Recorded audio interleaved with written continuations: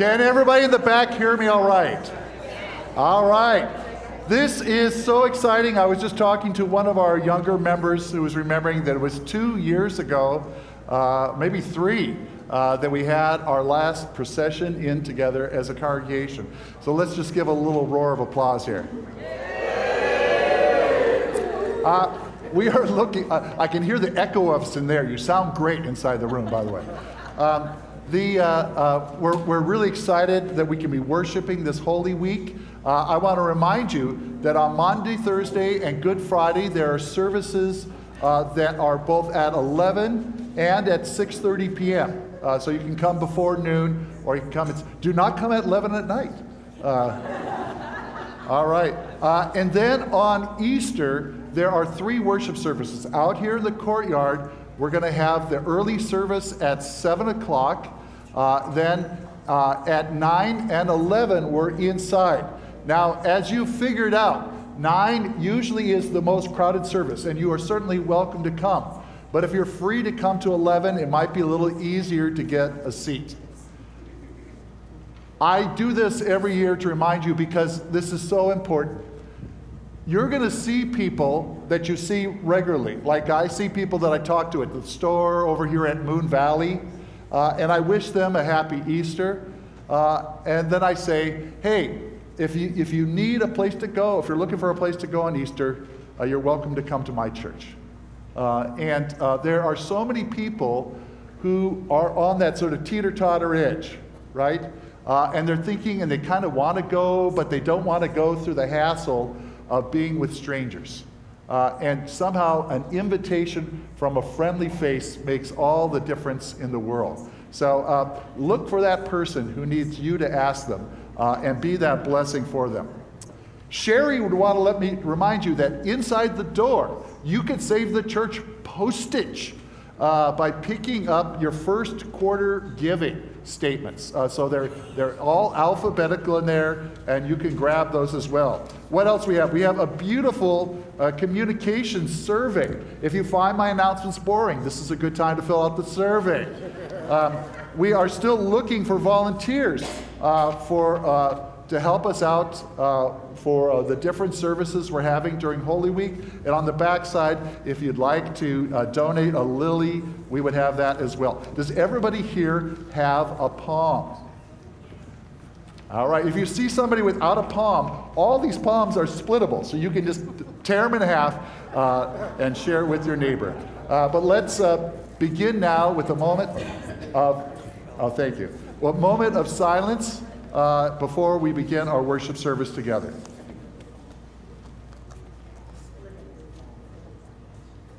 In the name of the Father, and of the Son, and of the Holy Spirit.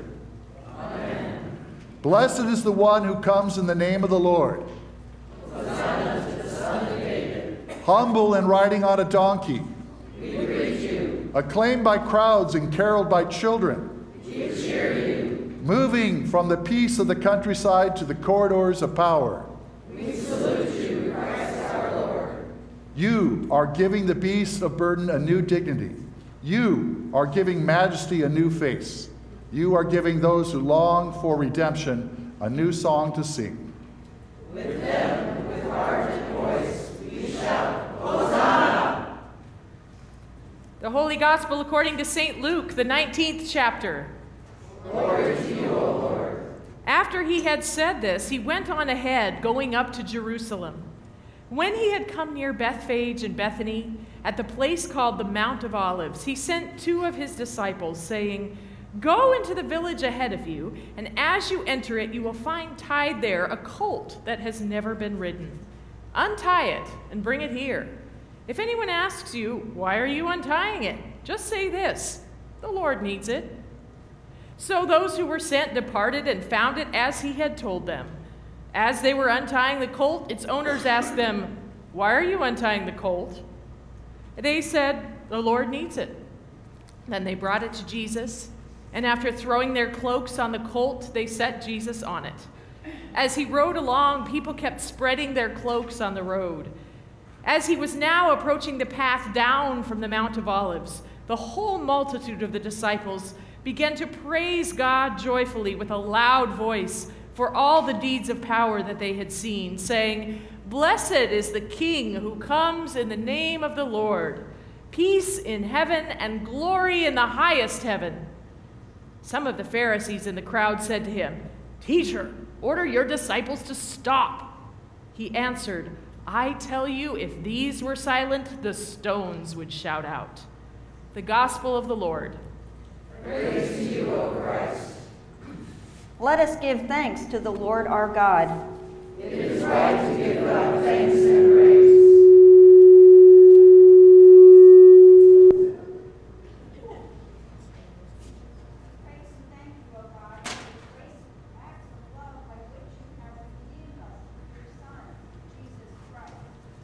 On this day he entered the holy city of Jerusalem in triumph, to be acclaimed Son of David and King of Kings by those who scattered their garments and branches of palm in his path.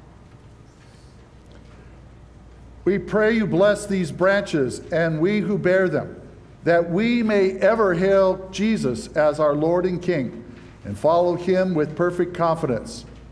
Through the same Jesus Christ our Lord, who lives and reigns with you in the Holy Spirit, one God, now and forever. Amen. Let us go forth in peace. In the name of the Lord.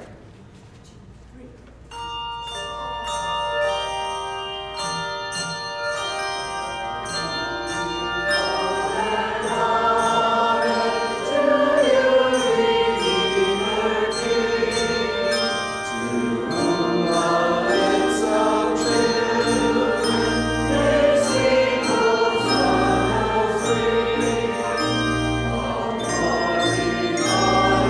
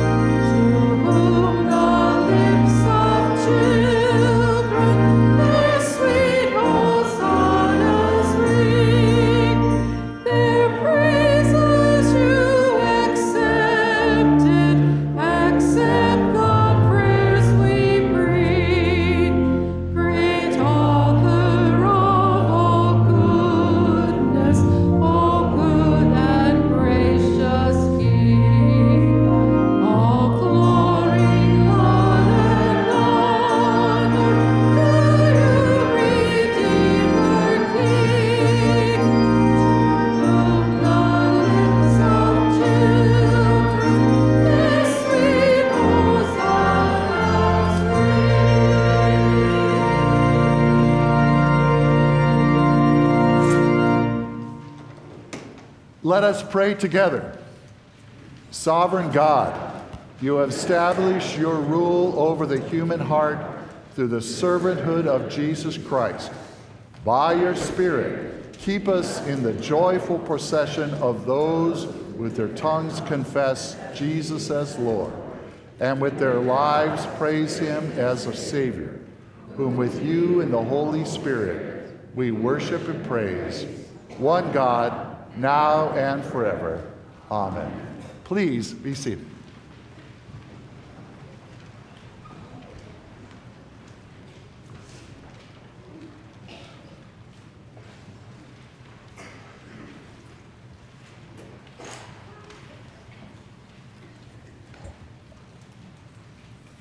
A reading from Philippians. Let the same mind be in you that was in Christ Jesus, who thought he was in the form of God, did not regard equality with God as something to be exploited, but emptied himself, taking the form of a slave, being born in human likeness. And being found in human form, he humbled himself and became obedient to the point of death, even death on a cross. Therefore God also highly exalted him and gave him the name that is above every name, so that at the name of Jesus every knee should bend, in heaven and on earth and under the earth, and every tongue should confess that Jesus Christ is Lord, to the glory of God the Father. The word of the Lord. Thanks be to God.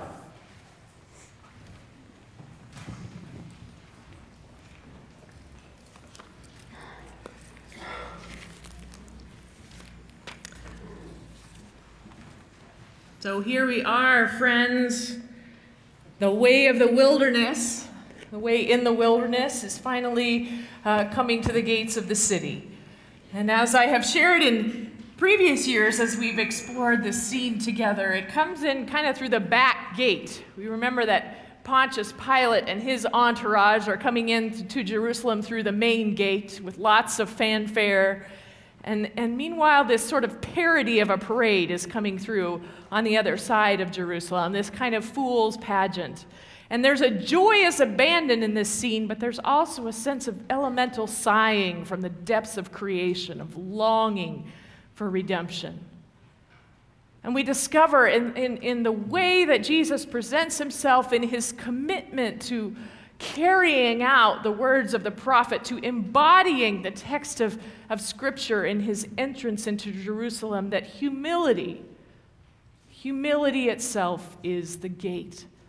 And even as people are shedding their outer garments and giving away in their most prized possession in some cases in order to make a way for him to come into the city, we are reminded that there's no way out of the wilderness without leaving something behind. Paul writes to the Philippians as a community trying to walk this way together and trying to get through the narrow gate as a group. If you've ever tried to get through a narrow space with a group of people, you know what the challenges can be. Toes are getting stepped on. There's a little bit of pushing and shoving. I go first. No, you go. I go first. I go first. So from his prison cell, Paul is calling out a warning. My friends, all those egos are not going to fit. Plus, they're going to make you easy targets for your opponents. If you want to keep on the way, you're going to need to lose some weight, and it's going to need to come off your minds. If you want to keep on the way, you're going to need to lose your minds. Oh no. Oh no. But listen to the first 4 verses of chapter 2. This came right before the text we heard today. If then there is any encouragement in Christ, any consolation from love, any sharing in the Spirit, be of the same mind, having the same love, being in full accord and of one mind. Do nothing from selfish ambition or conceit, but in humility regard others as better than yourselves. Let each of you not look to your own interests, but to the interests of others. Be of the same mind. He says it twice. Be of the same mind, in full accord, and of one mind. We might need to lose some weight off our minds to follow in the way of Jesus. Now, some of us are immediately going to say, no way. I have seen religious people who have lost their minds. I have seen what they do. Some of us might fear, this might be the biggest reservation we have about religion, if we're realistic. Some of us fear that this is all intended to lull us into some kind of cultish groupthink, right? Where we lose our ability to discern and reason for ourselves, a sort of mob mentality. And we certainly have witnessed the dangers of that, right? Besides that, many of us feel very attached to our minds.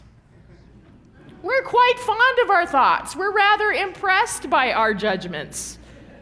We pride ourselves on our mental acuity, our good judgment. And when someone tells us we might need to let go of some of that, we might need to let go of a thought or a narrative or a mental attachment for the greater good, we become kind of like, that person on the plane who's been asked to gate check their oversized carry-on because it just won't fit, but they're bound and determined to shove that thing in there anyway, and everybody's waiting.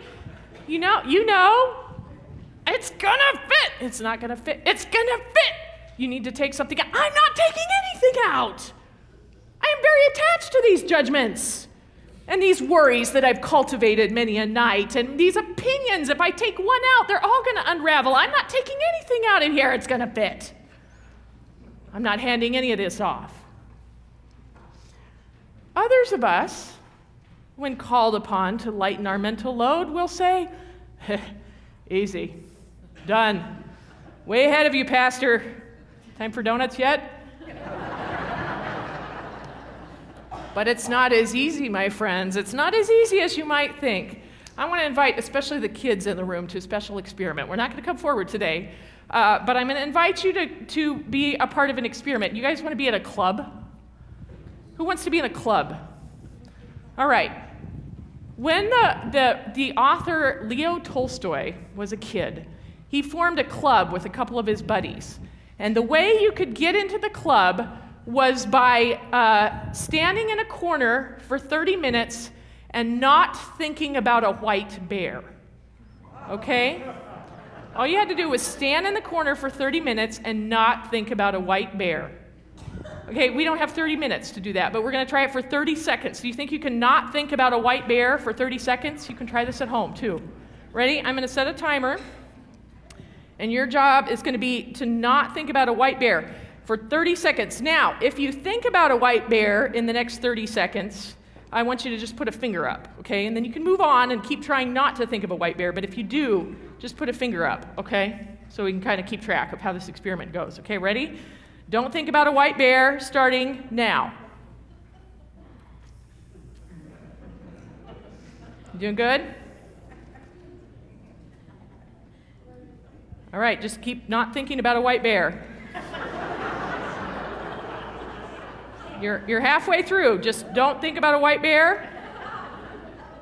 10 more seconds. No thinking about white bears. 8, 7, 6, 5, no white bears. 4, 3, 2, 1. All right. Anybody successful? Did you manage not to think of a white bear? Ooh, you're in the club. Good job. How did you do it?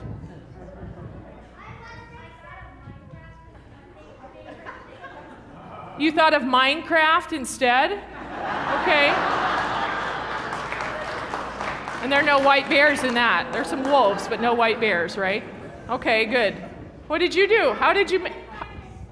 You thought of what instead? Unicorns. Well, there you go.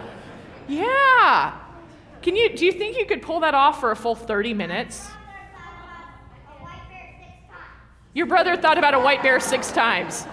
Yeah, that would be me. You know what? They did an actual experiment of this where they divided people into 2 groups, and they told half of them, don't think about a white bear, but every time you do, press the buzzer. And the other half, they said, just think about a white bear, and every time you do, press the buzzer. And you know what happened? They all pressed the buzzer the same amount of times. our minds are hard to train. It's hard to make ourselves think about the things we want to think about and not think about the things we don't want to think about. But you all have uncovered an important strategy, I think. Those of you who managed to pull this off, it's not just about mindlessness that Paul is urging his followers to adopt, right? He doesn't just want us to empty our minds completely of everything. It's a particular frame of mind. It's a particular focus of mind. He wants us to fill our minds with something, and that's exactly what some of you did, so that when distractions come and opponents come in, we can carry on in the way that we want to. And so he says at the beginning of our passage today, let the same mind be in you that was in Christ Jesus. Let the same mind that be in you that was in Christ Jesus. In other words, occupy your mind with the things that would occupy the mind of Christ. And in the Greek sense of this word, the mind is your whole frame of reference for life. It's how you set the tone for your actions and your whole orientation for living. There's no way out of the wilderness, only through. And the way you get through is by taking on the mind of Christ. But seriously, the same mind that was in Christ Jesus, how could the wondrous and dangerous overgrown wilderness that is the modern Western mind be cultivated into anything that looks like that of Christ? Richard Rohr does well in describing some of the conundrums. He writes, yes, the mind can think great thoughts, but also bad and limiting ones. The mind can be a gift and a curse. Yes, the mind is brilliant, but the more we observe it, the more we see it as also obsessive and repetitive. Yes, the mind seeks the truth, but it can also create lies. Yes, the mind likes to think, but until it learns to listen to others, to the body, to the heart, and all the senses, it also uses itself to block everything it does not like to do or to acknowledge.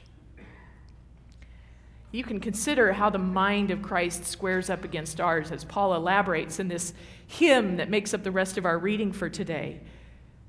The mind of Christ is non-exploitative. It is not grasping for or clinging to advantage, whereas our minds tend to search for an angle we can leverage. The mind of Christ is self-emptying, whereas our minds tend to be rather full of, well, ourselves. The Christ mind seeks to always be of service, whereas our minds tend to steer towards self-preservation. The mind of Christ is unwaveringly humble, whereas our minds tend to slalom between self-promotion and self-degradation. Oh, you're so clever to have remembered that little anecdote about Tolstoy. They're going to love that. That's great. Good for you. Didn't he write Anna Karenina? Did you ever read that? Oh, that's right. You started, but you didn't finish. How many times have we talked about time management? The Christ mind is obedient, even unto death, whereas our minds are often seem to be allergic to considering our own mortality. So how on earth do we attain the mind of Christ? Well, the answer is not easy, but it is simple. And the kids have already demonstrated it. We make a habit of handing our minds over to Him. And that means, I think, my friends, praying as Jesus did, which is most often in solitude and in silence. Minds don't like to be without a job, so this will take some practice. But the more we become intentional in turning away from the parade of distractions and attractions vying for our attention, and centering our awareness on Jesus' presence, the more natural it will become. It's not that Jesus didn't believe in public prayer. Certainly he did, but he had a lot of warnings about it as well. And so this time of silence, of meaningful and intentional abiding in God's presence and letting our minds be released into His care and keeping is important too. Because what happens is then the very incarnation begins to occupy our minds. our mind space. For Jesus didn't just come to show us the way when he was born in human likeness, but to travel it with us. And he knows, because of that, he knows what it's like to carry a full mental load of human experience.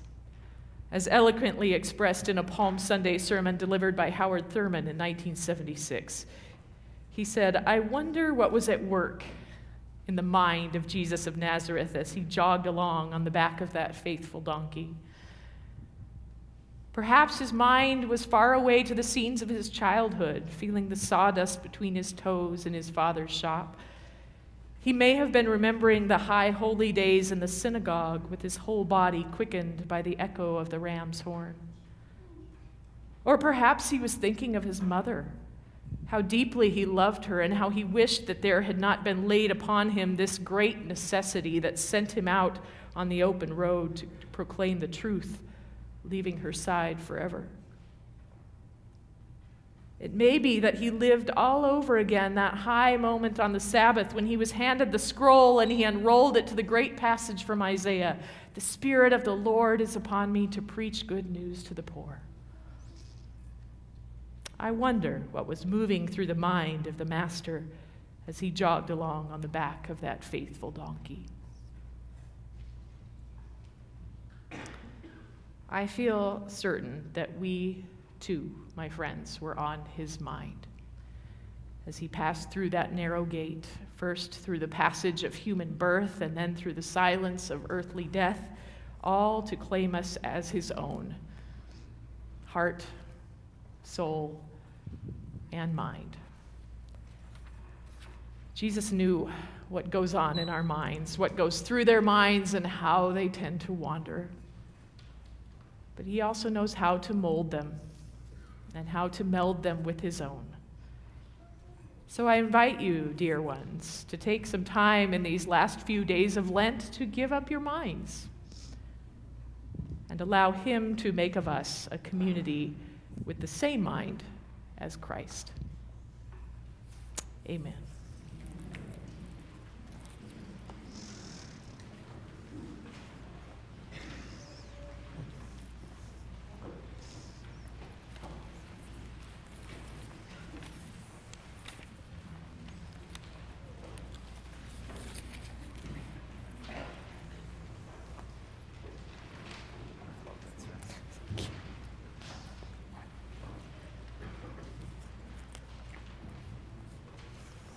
Please stand.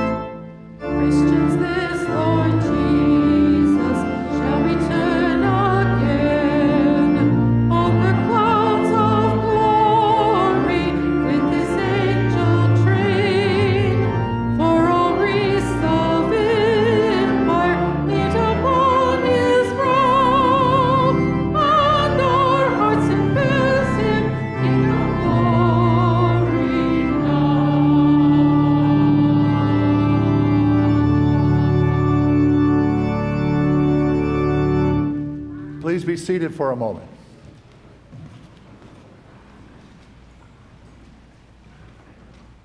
At this time, I'd like to invite forward the families who are preparing these last 4 or 5 weeks to become members of our congregation. Please come forward now.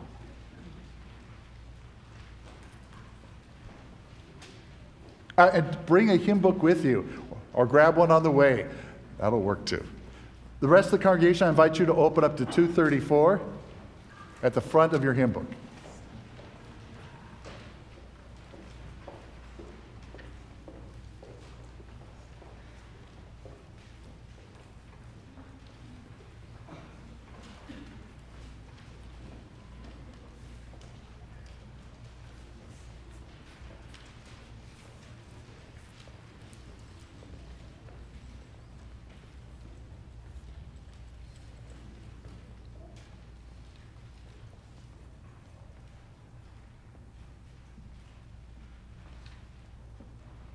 Let us pray. Merciful God, we thank you for these sisters and brothers whom you have made your own by the water and the word in baptism. You have called them to yourselves and enlightened them with the gifts of your Spirit and nourished them in the community of faith. Uphold your servants in the gifts and the promises of baptism and unite the hearts of all whom you have brought to new birth. We ask this in the name of Christ. Amen. At this point, I'll invite the whole congregation to join in with the profession of faith. I ask you to profess your faith in Christ Jesus, reject sin, and confess the faith of the church. Do renounce the devil and all the forces that defy God. I renounce them. Do renounce the powers of this world that rebel against God. I renounce them. Do renounce the ways of sin that draw you from God. I renounce them. Do you believe in God the Father? I believe in God the Father Almighty, creator of heaven and earth. Do you believe in Jesus Christ, the Son of God? I believe in Jesus Christ, God's only Son, our Lord, who was conceived by the Holy Spirit, born of the Virgin Mary, suffered under Pontius Pilate, was crucified, died, and was buried. He descended to the dead. On the third day he rose again. He ascended into heaven. He is seated at the right hand of the Father, and he will come to judge the living and the dead. Do you believe in God, the Holy Spirit? I believe in the Holy Spirit, the Holy Catholic Church, the communion of saints, the forgiveness of sins, the resurrection of the body, and the life everlasting. Amen. I ask you now, who are joining our congregation, you have made public profession of your faith. Do you intend to continue in the covenant God made with you in baptism, to live among God's faithful people, to hear the word of God and to share in the Lord's Supper, to proclaim the good news of God in Christ through word and deed, and to serve all people, following the example of Jesus and striving for justice and peace in all the earth? If so, please respond, I do, and I ask God to help and guide me. I do, and I ask God to help and guide me. I'll ask you to turn and face the congregation. People of God, do you promise to support these sisters and brothers and pray for them in their life in Christ? We do, and we ask God to help and guide us. Then let us pray. We give you thanks, O God, through water and the Holy Spirit, that you give us new birth, cleanse us from sin, and raise us to eternal life. Amen. Let us rejoice with these sisters and brothers in Christ. We rejoice with you in the baptism. Together we give thanks to the praise of God and praying the good news of all the world. Let's give them the big welcome.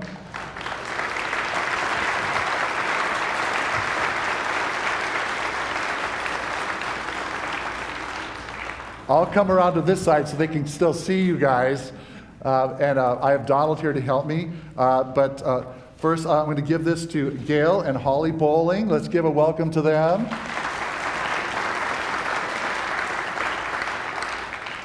Next, we have Randy and Carrie Colvard.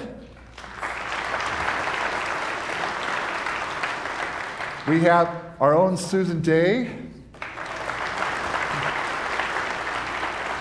And we have Bob and Judy Witt and their precious dog, Casey.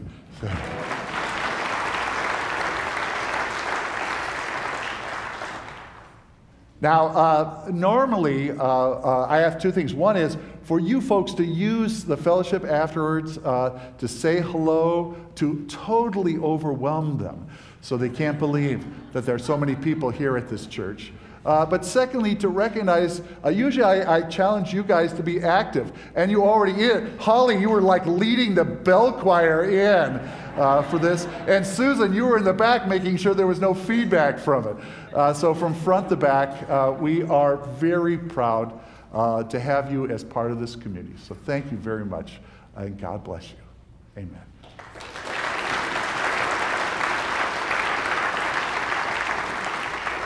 The peace of the Lord be with you always. Please share God's peace with your neighbors.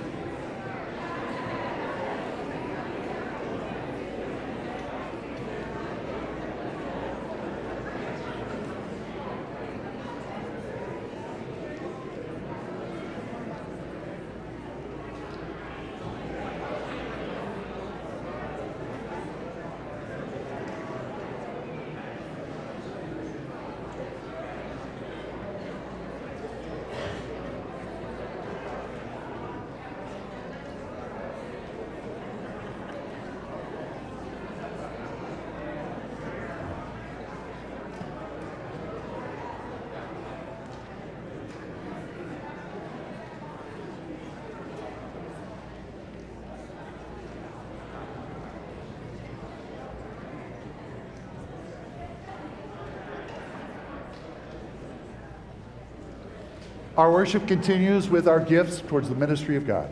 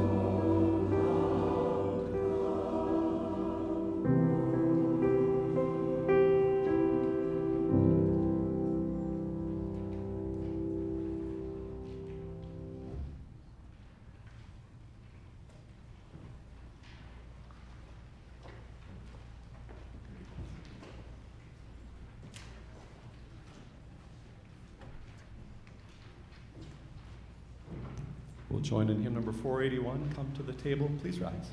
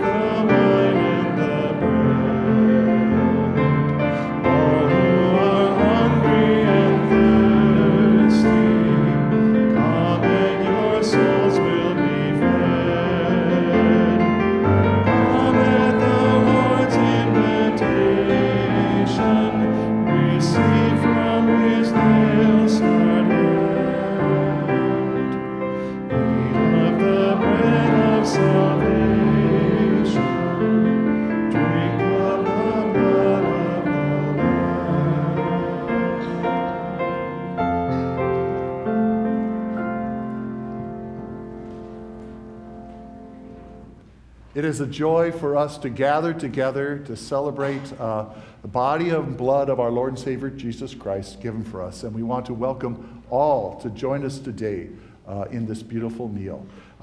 There are, for those who choose, the packets, and they are available in the back. Raise your hands, and I think some of our ushers can bring you one if you need one. You are invited to take these, as we have during the pandemic, and hold up the bread during the words of institution and receive them at that time. For the rest of you, you are invited to come forward when the ushers signal you to receive the body and blood of Jesus Christ. And then for everyone, whether you've received it in the pews or come forward then, there's the altar railings will be available. Pastor Kristen and I would be honored to pray with you, but you are also can use the railing for private prayer time as well. Taste and see, the Lord is good. The Lord be with you. And also with you. Lift up your hearts. We lift them to the Lord. Let us give thanks to the Lord our God. It is right to give God thanks and praise. It is indeed right, our duty and our joy, that we should at all times and in all places give thanks and praise to you, Almighty and merciful God, through our Savior Jesus Christ. You called your people to cleanse their hearts and prepare with joy for the Paschal feast, that renewed in the gift of baptism, we may come to the fullness of grace. And so with your church on earth and all creation, the hosts of heaven, we praise your name and join their unending hymn. Holy, holy, holy Lord, God of power and might, heaven and earth are full of your glory, full of your glory. Hosanna, Hosanna, Hosanna in the highest.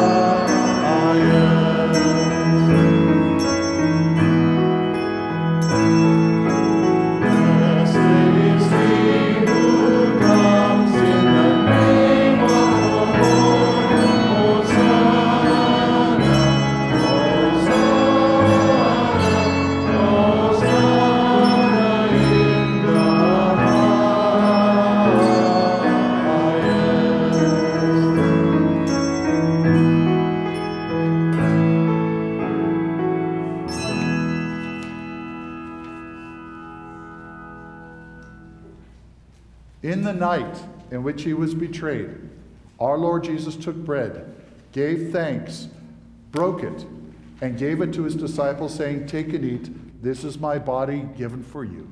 Do this for the remembrance of me."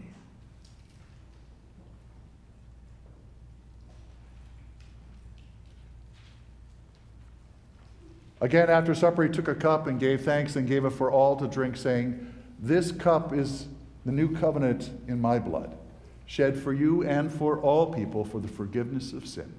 Do this for the remembrance of me."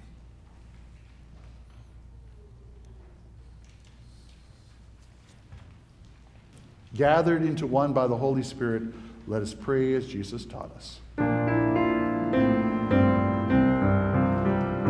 Our Father in heaven, hallowed be thy name. Your kingdom come, your will be done, on earth as in heaven. Give us this day our daily bread, forgive us our sins, as we forgive those who sin against us. Save us from the time of trial, and deliver us from evil. For the kingdom, the power, and the glory are yours, now and forever.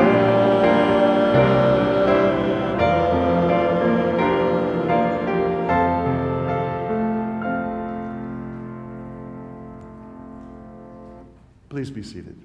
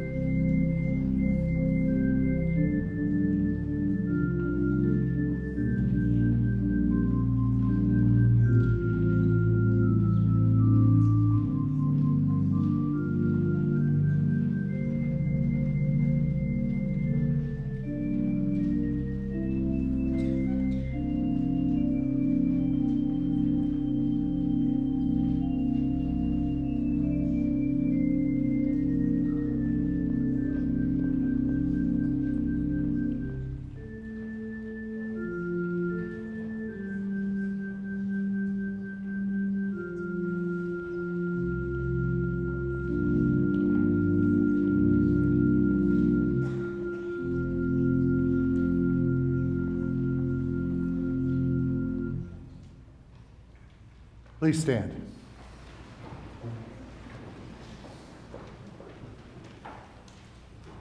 The body and blood of our Lord Jesus Christ strengthen you and keep you in his grace. Amen. Blessed Jesus, in this feast of grace, you have fed us with the bread of life. Now send us forth to bear your life-giving hope to a world in need. Amen. We are children of God, anointed with the oil of gladness and strengthened for the journey. The blessings of God Almighty, the grace of Christ Jesus, the light of the Holy Spirit be among you and remain with you always.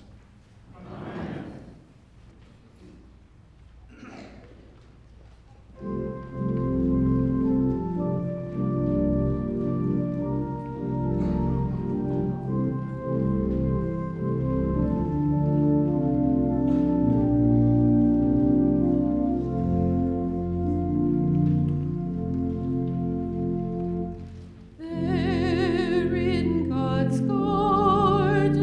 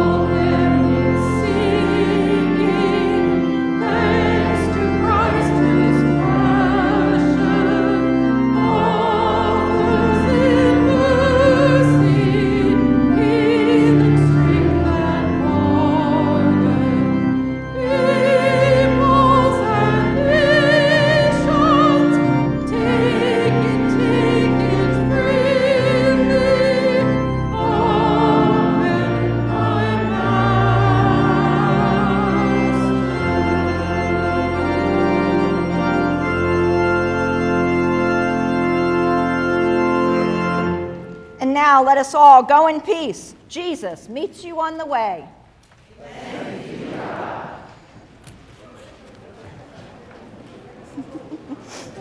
How's everything going? Oh, I'm sorry. I thought you were my husband.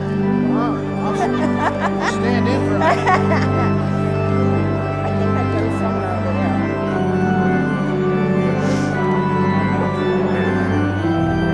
Right. I got it.